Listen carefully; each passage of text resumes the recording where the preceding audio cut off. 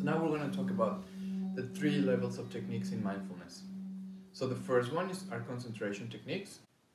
Concentration practices, techniques with the purpose of building up concentration in the individual and to start training the 2 components of awareness and acceptance in a controlled manner by bringing attention not to everything that is going on inside of oneself, because it can be very painful in the beginning if the person is going through a lot of psychological distress, but by bringing the attention to something more concrete, like one's breath, body sensations, or the counting of numbers, things of the sort that are very concrete. And I think this concept of working with concentration in this way is better exemplified by the Kashmiri Shaivism term of anavopaya, or the path of the individual, in a sense that I, the individual, am bringing my attention to concrete phenomena such as my breath, like me and breath. Kashmiri Shaivism is an ancient form of yoga from the north of India that we'll be discussing in future videos. The second set of techniques in mindfulness are love and kindness practices, and these techniques serve the purpose to further concentration, awareness, and acceptance, just like the previous techniques, but with the added bonus of helping the practitioner or client experience love and compassion towards oneself and ultimately to all sentient beings.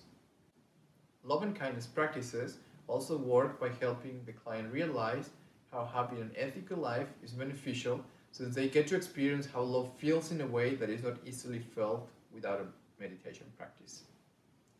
Because the practitioner can start to feel these amazing states of ecstasy and unconditional love that they cannot but feel the drive to share them and will other people to have those same experiences. And a lot of research has been done on this type of love and kindness meditation and how it develops our prefrontal left side of our cortex. And these techniques are closely associated with the Kashmiri Shaivism path of Shaktopaya, or the path of energy. And the third level of mindfulness techniques are the archetypical mindfulness practices.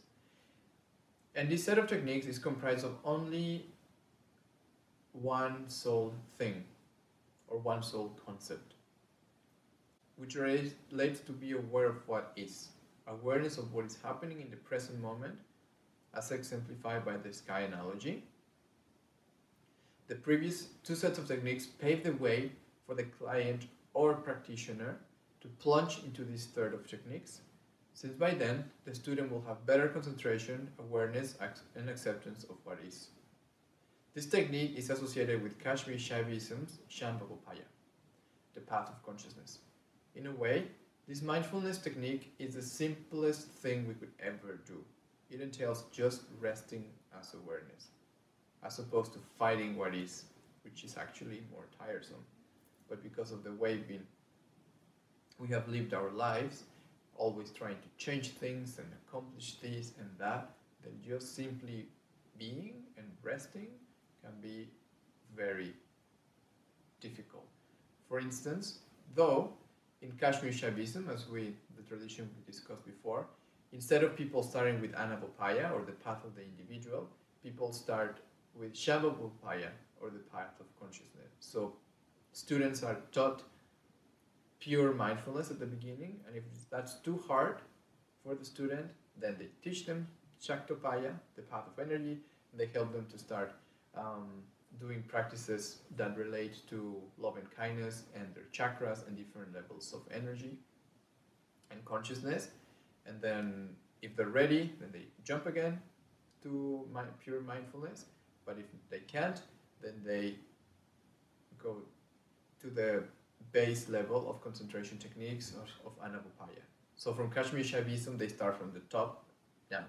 So they start with pure mindfulness. If that doesn't work, they go for energy techniques, and if that doesn't work, with concentration techniques. And then they make their way up. Just in mindfulness, it's much more common to start from the bottom up. And mindfulness acknowledges that putting this practice and framework in practice is hard. It's hard work. The client has to strive for this, the same way as if he or she wanted to learn how to play the guitar, or to exercise, or run. The amount of effort the client puts in will also pay back in a similar way.